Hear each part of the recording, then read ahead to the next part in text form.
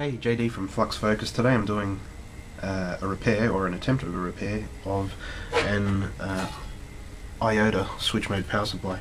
So this will give out 13.4 volts DC when it's working, and at 55 amps it can take 108 to 190 volts DC, and these are often used in electric vehicles where the voltage pack is, the traction pack can be anywhere between 90 and 140, 150 for a lot of electric vehicles, and this is out of one of those.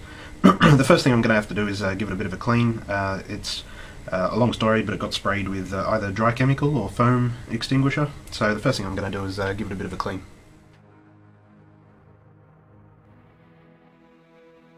Okay, that's cleaned up good enough now, so I'll start to have a look over some of the components and see what I can find. Because at the moment it's taking DC in, I've got a variac, variable AC unit here, and I'll dial that up to the appropriate voltage, and I've got a bridge rectifier there that can rectify that to DC for this unit.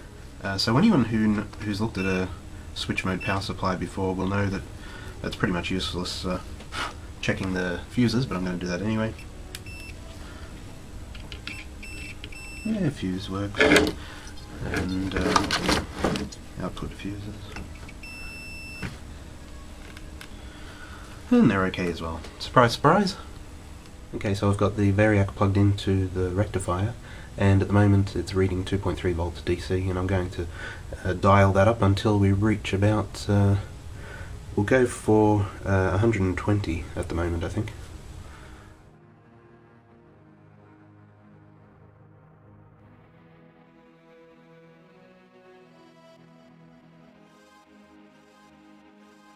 Okay, we're now sitting at about 120 volts, and the next thing I'll do is plug that into the power supply and see what comes out the other side. Variac and rectifier is now plugged into the power supply, and the voltmeter's connected to the output of the power supply. We'll see what happens.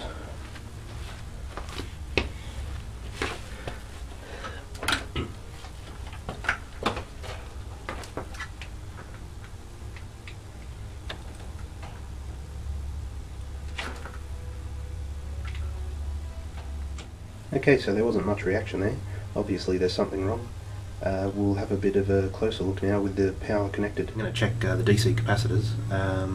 The power supply was originally made for use with AC for countries with 120 volts AC. I'm in Australia with 240 volts AC, and so that's why these devices can be, these power supplies can be used with traction packs for electric vehicles with 130, 140 volts DC. Okay, so let's plug it in again.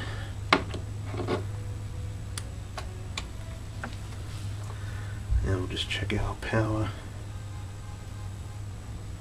Is sitting at about 120, so we'll be expecting 118 to 120 something volts on the capacitors, and the minus should be that one there.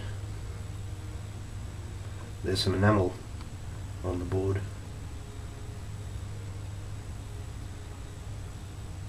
And there we go, 119, 120 volts. Okay, so it's getting through the rectifier and into the DC caps. So that's something.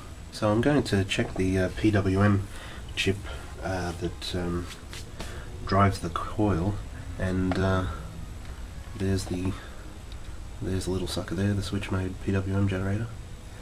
So the maximum volts that it'll take is about 30. It should be receiving about 15 volts as supply. The frequency that's set up there on pin 4 with the RC circuit should be about 52 kilohertz, and we'll see if the output's doing anything, and VREF allegedly should be about 5 volts. I'm going to measure between pin 5 and pin 7.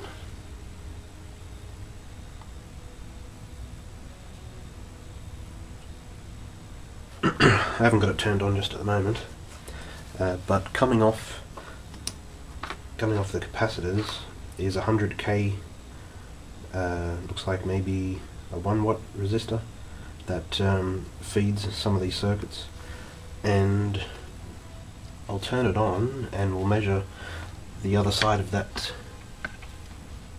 resistor.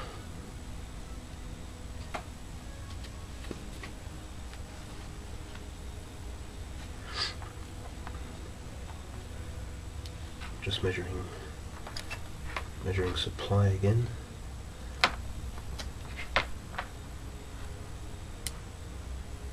$121 volts. I can take ground from that point there, and if I measure that side of the 100k, I'm getting 87-ish millivolts, and on this side of the resistor I'm measuring 120. So I suspect that either something's really wrong on this side of the circuit or this 100k is busted. So we'll take that out of the circuit and we'll check that. And just measuring that a moment ago, let's see if I can get that in there. Measuring that a moment ago, that resistor seems to be open circuit, so I'm not sure what happened to it, but let's measure that again.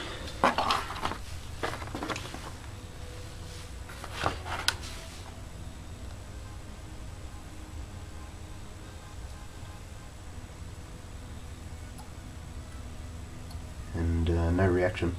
So unfortunately it's not the sort of resistor that I have lying around. Of course I've got 100Ks, but most of them are quarter watt. This looks like at least a half watt. I've now replaced that resistor with 120K 1 watt, and now I'll plug it in and see what happens. We can take ground from there, and we can check the other side of that resistor now, which is 16.9 volts, and I was suggesting that it would probably be sitting around 15 volts. You can have a look at the supply of the PWM generator, so between pin 5 and pin 7. And that's getting that 16.9 volts. And we should see on pin 8 about...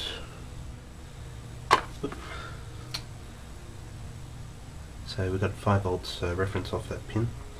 And the output is on pin 6, so we'll have a look at that.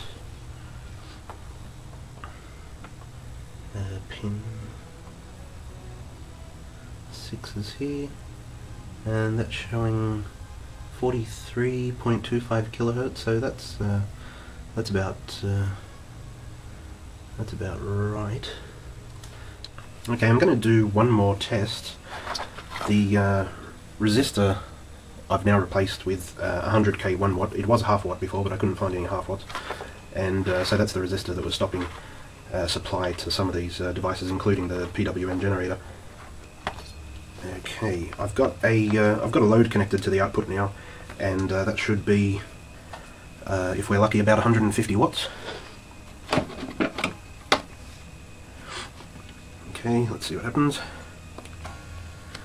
And that seems to be working okay. Got some bright light up the back there, and we'll just check the voltage here.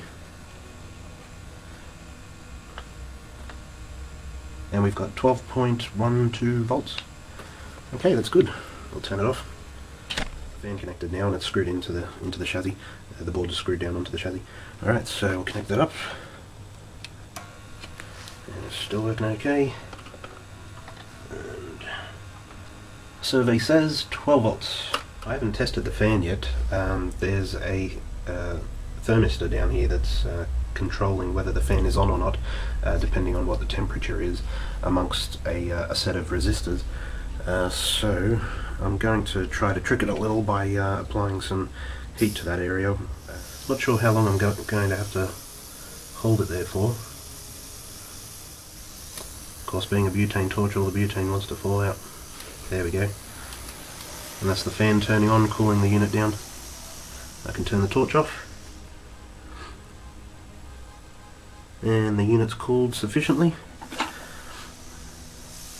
Now I'll heat it up just a bit again, just to test. And there we go, the fan's going again. Alright, that's all good. That's what I wanted to know. I'll now put the lid back on and send it back to my friend. Cheers.